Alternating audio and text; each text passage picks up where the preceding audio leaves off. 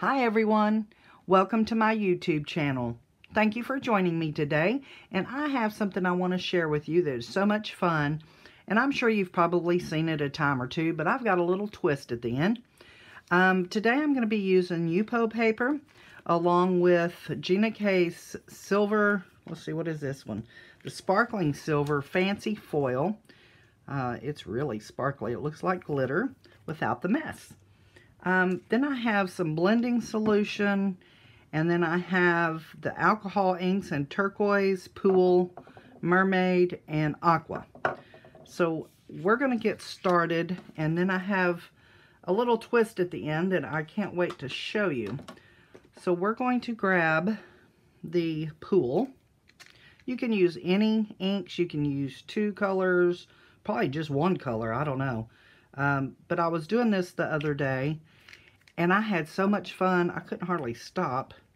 And then I posted a few of the panels in our Facebook group over on Gina K Designs Friends and Stamp TV group.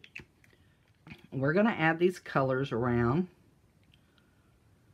And I asked people what their favorite ones were. I had a red, a blue, a green, and a brown. And everybody gave their opinion, and I'm so thankful for that. So you just drop the colors wherever. I'm sure there's better ways to do it. This is just the way I did it, and I had a lot of fun. I believe I was told that you get really good results from where the blending solution pools with the ink. So you can blow this, you can pick it up and move it around. If you blow it, it kind of blends it. You can let it run. I'm going to leave it like that. It's got a nice little marble look to it. So what you do is you let it dry, but the trick is it can't dry all the way. You will notice when it starts drying, the background will get a little, it's real shiny like water right now. But as it dries, it kind of gets a little less shiny, kind of matte looking maybe, but not totally. I'll see if I can point it out to you when it does it. It starts taking on almost like a little textured effect. Let's try a little more blending solution. I'm kind of still new at this, and I believe it's where the blending solution in this is that it's really going to grab the foil. So we'll see. We'll see what happens. To me, it's like a science experiment. So we'll see what happens. And blow it again, just because I want to move some of the color. And you can use a straw. I don't have one handy. As you can see here, this is dry, and it's not very tacky. You want the tack, and that's what's going to make your foil stick to the veining part, or the puddles, or whatever you want to call it. If it dries too much, it won't stick. So I see an area here that looks pretty dry. I hope it's not over dry. Let's see what happens.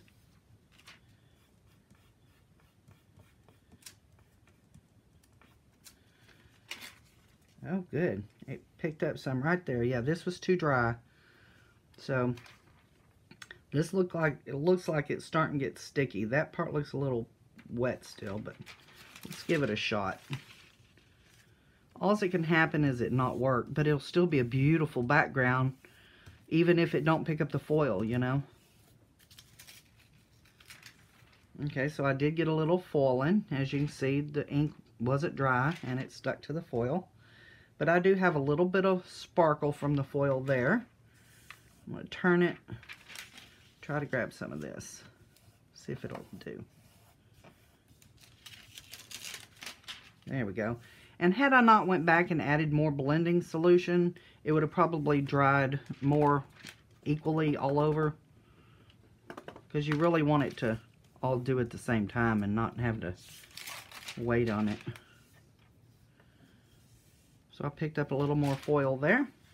I like this one because it's really soft and subtle and along the edges, which gives me a great area to show you the next step that I want to do. And I found it completely by accident. I was doing this the other day, and I wanted to, I had done some browns, and I wanted to add the chocolate truffle amalgam ink. I thought, okay, I can add amalgam ink on top. It's water resistant. You can do alcohol markers with it, you know, blah, blah, blah. So I put it down. Oh, see, perfect. Right amount. All right, so what I'm going to do is I'm going to lay this back down and give it one last swipe to see if I missed anything. Anyway, so I stamped my greeting with my amalgam ink, and when I put it down and lifted the lid of my Misty, I noticed the greeting, the ink was kind of pooled in the middle and on the edges, and I thought, something not quite right. Oh yeah, see, look, it grabbed a little more. Great. All right, so we'll set that aside for a second. I digress. So then I wiped off my greeting with the paper towel that it don't have much lint. So I wiped it off, and I stamped again to pick up that ink. I thought, oh my gosh, I've run it. So I started picking up the ink. Well, then I was doing ink lifting. Didn't even know that amalgam ink would do that. So I was really excited. And let me show you, here is a green one that I did, and I stamped hugs and added some leaves. And I'll show you the other cards after we do this one. I want to show you how I did it. So let me grab my Misty. And the backgrounds that I made the cards on that I'll show you, those backgrounds had been sitting in my craft room for about 3 days, I guess, before I decided to make cards out of them. And that's when I discovered I could do ink lifting with amalgam ink. I had no idea. I don't own any ink lifting ink, so that was really a fun thing to discover. Okay, so I'm going to grab the new Elegant Aster stamp set, and I'm going to do the You Are a Gift to Me. Okay, so I'm going to ink up with my amalgam ink. I'm just using Whisper. You can use any of them. The first one I did was the chocolate truffle, and it still came up. I should have done it several more times so it'd come up better, but I didn't. Alright, so I have a paper towel. I'm going to blot off my stamp. Stamp back.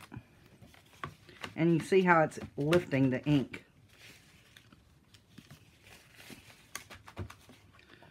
Now, if it gets too sticky and it's not lifting any more ink, you can go back and re-ink it. Be sure and wipe off your stamp, though. Otherwise, you're going to get that ink on your amalgam pad. I did that, too. I'm just let it sit there for a minute. It'll melt that ink.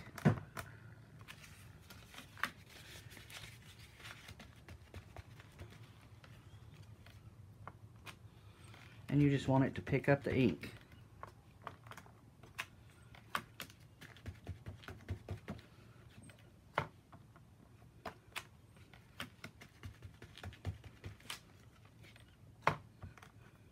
And you can do it as many times as you want until you get the look you're after.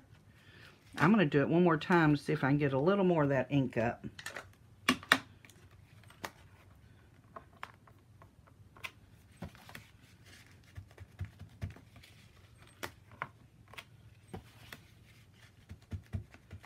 So I'm just putting it down, pressing, and then wiping off my stamp. And I don't want to wipe it off with my tidy towel just yet, because I don't want the moisture going back on here. Okay, so I think that's pretty good. So now I'm going to take my tidy towel and clean up my stamp. And then you can cut this out to fit your card. And then cut out a little bit for the inside. And let me show you the cards that I have made with this technique. I hope you can see that. That is really pretty. You see all that sparkle and shine? And it's just enough. It's not too much. It's a nice little bit. And here's the cards I made. So this was the first one I did. This is when I discovered that I was ink lifting. And I was using the chocolate truffle amalgam ink. And you can see it still come out light because it's lifting the ink. And that's the brown and blue, brown alcohol inks with the blue foil. Here is a blue alcohol ink with the silver, sparkling silver. And then here's a green one with the green, grass green foil. And then another blue one. So these are so much fun to make. You can spend a little while making backgrounds and just put them up. And then when you get ready, grab them and you can do your ink lifting or make cards or whatever you want to do. Anyway, so thank you so much for joining me today. I hope you enjoyed the video. I hope you enjoyed getting a chance to see that you can use your amalgam inks for ink lifting. I hope you have a good day. Thank you for visiting. Please subscribe to my channel, and you can find me over on Instagram under Karen Hightower. You can find me on Facebook in the Gina K Designs Friends and Stamp TV group. Thank you again for joining me, and I'll see you next time. Bye-bye.